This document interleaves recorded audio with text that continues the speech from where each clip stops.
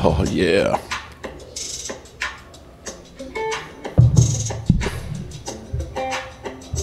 Oh, yeah, good people. It is Friday morning. Welcome. The weekend is here. I'm going to be leaving here shortly to go back to the man cave. I know a lot of you are worried that, oh my God, he's going back to the man cave. The last 2 games, he's been at the Red Brick House, and we won those 2 games. So I guess I'm setting myself up. If the Cowboys lose, it's on me.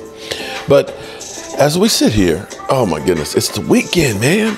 I can't believe it's week number 9 in the NFL, and it has just been crazy, the ups and downs that we have here. You know, shout out to Ron Oliver, because that morning mix is the bomb. I just love this. And it is just about over. Here's what's crazy. I want to revisit something here because, you know, I remember just walking over to the Walmart next door there and remembering a guy saying that if we just got rid of that garbage-ass quarterback, we would do something. And so I want to revisit something here because there was an idea of how we could save the Cowboys. And that was provided by the people at Get Up. Now, you know, Matthew Stafford. Would you like to have Matthew Stafford to the Cowboys? Would Matthew Stafford, a Super Bowl winning quarterback, be the solution to the Dallas Cowboys quarterback issues? Let's listen in this morning and go back in time just a few weeks ago, beginning of the season. And let's listen in. I'm going to channel my inner Brian Windhorst here. It's got me thinking about a bunch of things that could just possibly happen. I already know. It's got me thinking about what the Jets are doing. The Jets have a young quarterback they drafted very high who has shown himself to be nowhere near ready to play. And they think they have a championship caliber roster. So what do? They go out and they get themselves an aging veteran who might be able to give them 1 or 2 years and a shot at a Super Bowl and maybe mentor the young kid towards being able to play. Okay. So what is Jerry Jones perhaps thinking? How about thinking about a Super Bowl winning veteran quarterback who might want to finish his career in his hometown of Dallas, Texas, and mentor a young player in a year or 2 to being ready to take over the reins? That young player could be Trey Lance. And I'm here to tell you right now, Orlovsky, your buddy Matthew Stafford, I could easily see a world in which a year from today, Dak Prescott is way better off being the quarterback of Tampa or Minnesota or Denver or someplace where they really want him. And your buddy Matthew Stafford is the starting quarterback of his hometown Dallas Cowboys. What do you think of that? Greeny, it's August 30th. Yes. Yes. Talk to me. You're one of a kind, man. You are one of a kind. You are a special person. His wife is talking about how he doesn't get along with the young players. Don't even know what he's talking. His wife is on podcasts getting him out of LA. Yeah, I think it's August 30th. We got a long way to go till we get to that point. Long way to go till we get to that point. Yeah. Matthew's a better player. We'll see how healthy he is this year. To my knowledge, he feels really good and is throwing it really well. But it's August 30th. We got to see a long way to go till we get to that point, Greeny. I understand. I don't mind you not wanting to be on record as suggesting that this is the brilliant idea that it is. But once again, I am that rare genius that will not be fully appreciated until long after my time. Kimberly Martin, what do you think? I love it. But what I love most is that Dan literally for once isn't saying much. For once. This is Wednesday Dan. It is Wednesday Dan, suddenly quiet. I like it. I like this idea. Matthew Stafford and Clayton Kershaw grew up together in Highland Park, Texas. It's like a 10-minute drive from where the Cowboys practice. Ryan Fitzpatrick went to Harvard. Yeah. Oh, womp womp. Yeah. I will say of all your takes, I like this one a lot because it just makes logical sense. Because we go back to the Jerry of it all and how they feel about Dak. And you just don't get. It's like oh God, really long time. She is really the shit starter. Look, do you love me? Do you love me? Why am I still asking after all these years? Girl, why am I still asking? Do you love me? So you're to your point, Harry. So you're saying, Dak Prescott to the Rams. Somewhere, no, not to the Rams. No, that Dak Prescott, if this thing, look, What Dan is saying is this is what some of you guys want. Maybe the Cowboys wind up having a great year. Maybe Dak has his best year. I hope he does. I love Dak Prescott. I want him to play as well as I think he could, and I want him to receive the money from the Cowboys he deserves and the respect from them that they've never seemed willing to show him.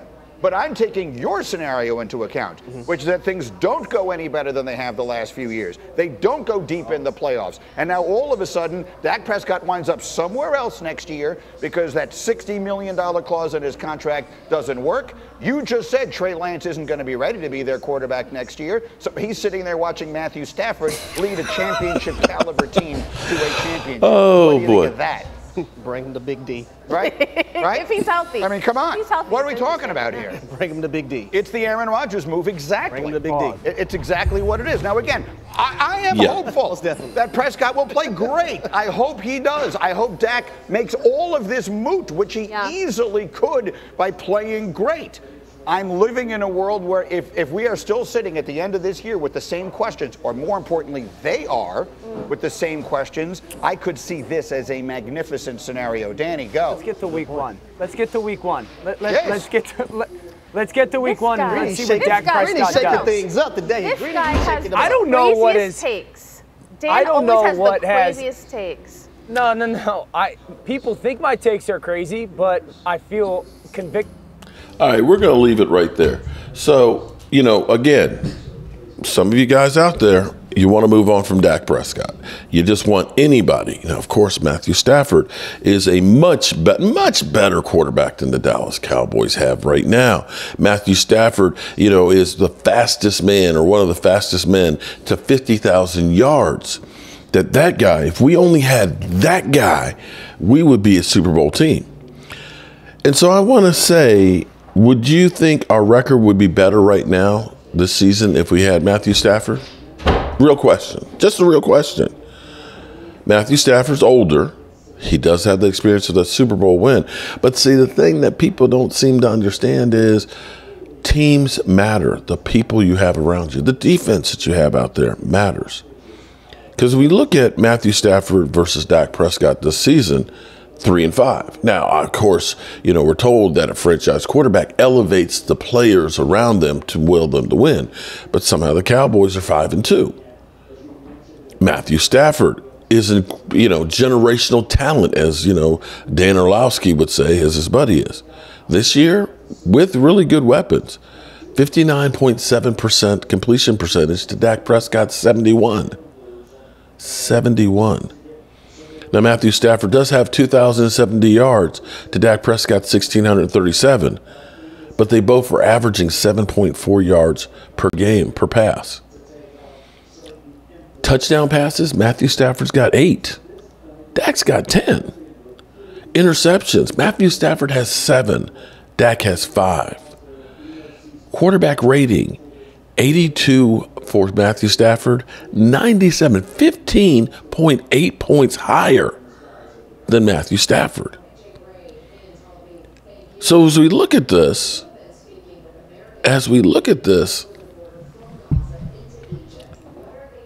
you're telling me that the Cowboys would be better off taking a $38 million cap hit, spending draft capital to trade for Matthew Stafford, and then pay basically $40 million a year for an aging quarterback.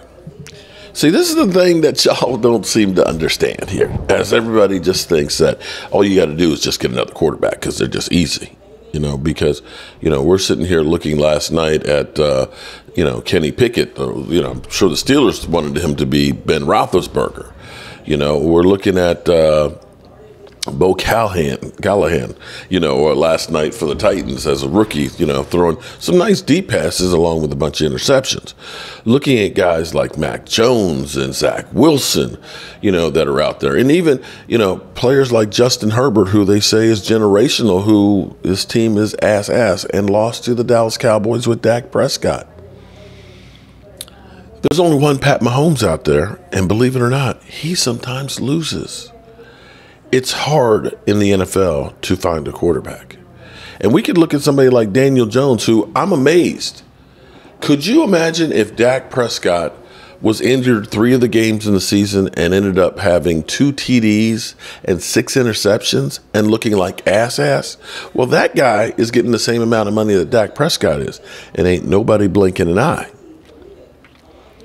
I say these things not necessarily to defend Dak, but to at least put the information out there so you don't look like a freaking idiot when you have takes that aren't actually true.